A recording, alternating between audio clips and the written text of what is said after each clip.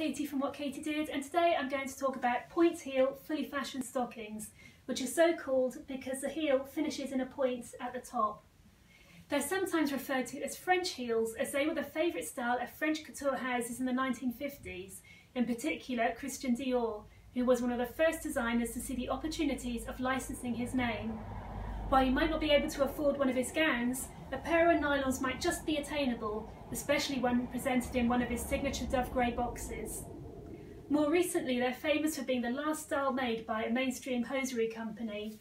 Aristoc made their Harmony point fully fashioned stockings in the UK right up until the early 1990s. I can remember a friend donating her very last pair for a photo shoot for Skin 2 magazine, and it was very traumatic.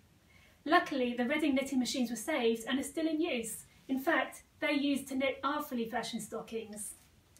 While both Cuban and point heels were made on both sides of the Atlantic, because of their history, points are great for if you're going for a more European look. After all, if they're good enough for Sophia Loren, then they're good enough for us.